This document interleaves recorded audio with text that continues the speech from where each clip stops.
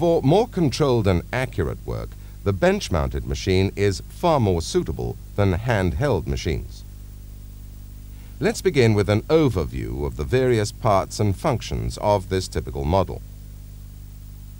All parts are supported on a column, which in turn is attached at precisely 90 degrees to a base. This base is firmly attached to the bench with bolts. Affixed to the top of the column is the head assembly, which contains all the working mechanisms, namely the drive motor, which supplies power to the spindle. The spindle rotates the drill.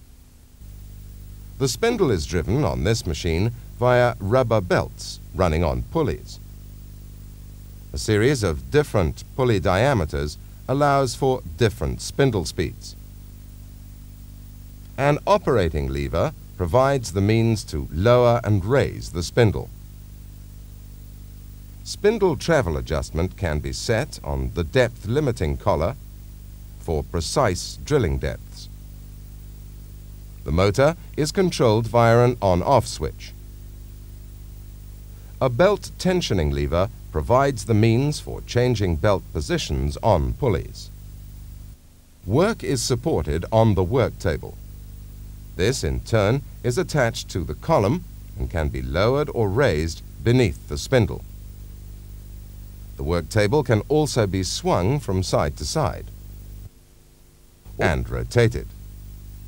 All movable points are secured firmly during the drilling procedure with clamping levers. A machine vise secures a regular-shaped workpiece.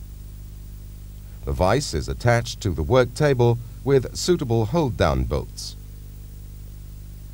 After the break, we shall demonstrate typical operating procedures for bench-mounted machines.